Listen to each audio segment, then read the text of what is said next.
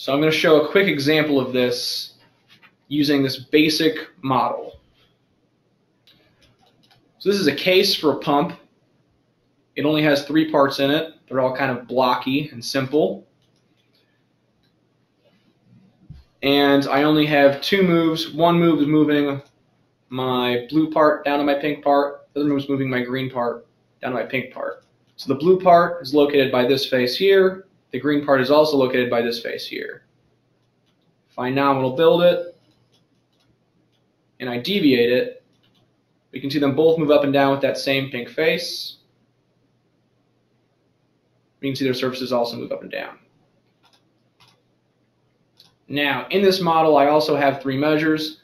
I'm measuring the height of the blue cover, so from the bottom of that pink surface, or that pink support, up to the top. Oh, sure.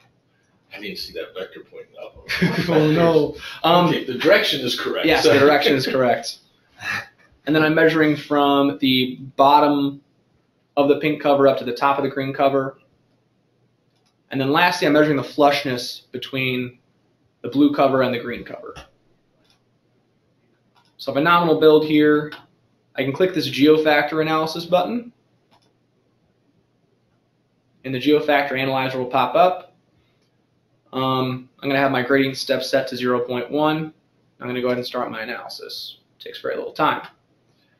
Now, when you open up the geofactor analyzer window, I'm going to go ahead and extend out my columns so you can see everything. This is for that first blue cover height measure, and I'm seeing that I only have 2 contributors, one with a range of 2, another with a range of 1. Each of them has a G factor of 1. This is predictable because this is a 1D example. This is only happening in 1 dimension. We're just measuring from the bottom of this pink part to the top of this blue cover. So now, I don't have my worst case showing right now. So to make your worst case showing, if that's the case, you can go to Options, Display Options, and then in here you can choose which fields you want to display in your geofactor window. So I'm going to go ahead and turn on my worst case range so that I can see that as well, and click Apply. And predictably, with a range of 2 and a range of 1 at a 1-to-1 ratio in 1D, our worst case is 3 millimeters. And our 6 sigma range is predictably lower than that. So I move on to my second measure. I now have 3 contributors. And once again, predictably, this is a 1D stack. This is from the bottom of the pink part to the top of the green cover, so we're measuring that height now. My worst case is 2 + 1 + 1, 4. And when I RSS those together using a statistical method, I end up with a range of 2.45. So much lower than our worst case range, even with only 3 tolerances in our model. And then our last one, measuring the flushness between our blue part and our green part.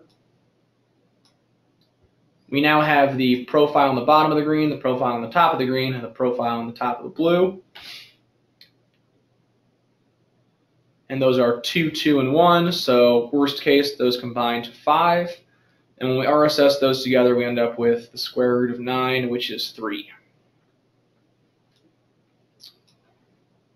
So that's a pretty simple way to get your worst case, especially in a 1-dimensional situation like this. And that 3 is including 99.73% yes. of your possible variation. Mm-hmm. And I don't know if you can do it in geofactor, but in the regular analyst, you can say, well, show me the ±4 sigma range. And you can compare that to worst case, which hopefully would still be less than 5, but still cover 99.99.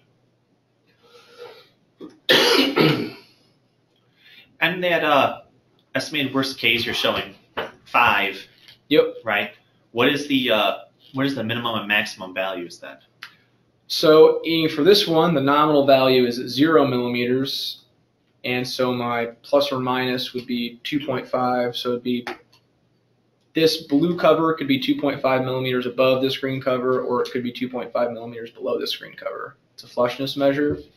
For the other ones, This one is, I know that they're 22 millimeters. Inside your measures, it'll give you your nominal value right here. So if you just look at the measure, you take that nominal value, then look at your geofactor worst case. You can divide that by 2, add it, subtract it. Right. A lot of customers always want to know what's the nominal. Right. Yeah. Yeah.